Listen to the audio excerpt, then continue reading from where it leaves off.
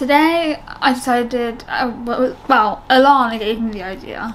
Alana's channel is linked here.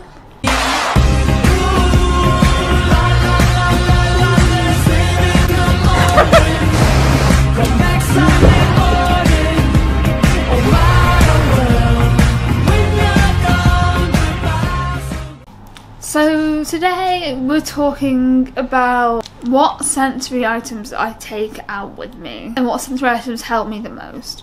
So let me grab my backpack. Ow! My backpack. In my little circle, a tangle in there and a fidget cube.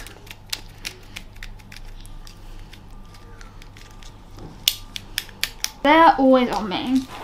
They help calm me down when I get anxiety.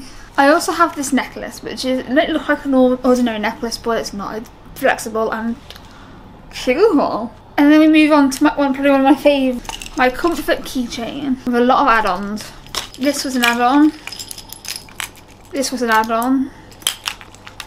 This was an add-on. This was an add-on. This is great because you can just use the clip to connect it to something. I'll connect it to my zipper. Yeah. Because I don't have anywhere else on me, I could click it. Oh, it undid my jacket. Oh dear. It is heavy. This is quite heavy because it's got all the accessories on. I have all the comfort keychains that are out currently. But honestly, they are just some of the things that I take out with me on a regular day. Like when I'm shooting this week, I'm going to make sure I have a tangle on me. Tangle. I got a new one. And I will probably make sure I've got my fidget cube on me. I was meant to leave that fidget cube with my grandparents, but I forgot. The reason I take sensory items out and why it helps me so much is I'm diagnosed with autism and ADHD, along with my mental health conditions, bipolar, BPD, PTSD, anxiety, depression, well, depressive disorder. Still don't know what they mean by that. I didn't know you could be diagnosed with a depressive disorder and bipolar at the same time. Apparently you can. According to my old psychiatrist, who went into the private sector and left the NHS, so I had to change psychiatrist twice. Sensory items to me are really important in my recovery. I'm gonna have to sit down.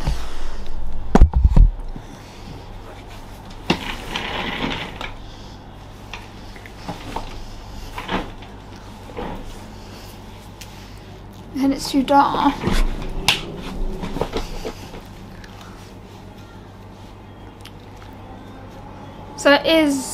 So sensory items are something that I deem quite important to take out with me. They just help me ground myself and they keep me in the moment. Without these tools, I would literally be dissociated all the time. Because I need something to ground me to what's going on. And that's okay. We all need certain things to get through a day. For me, I need fidget toys. My favourite fidget toy though would have to be my love heart necklace. It's good for stimming. Anyway, so yeah, that's what helps me. I'd love to know what helps you when you need to ground yourself. Or what fidget toys you have. I've got a box of fidget toys. I'm not going to get that out for this video, but if you want to see all my fidget toys, I do actually have a video going through my sensory box. Thank you for watching, and I will see you in my next video. Peace.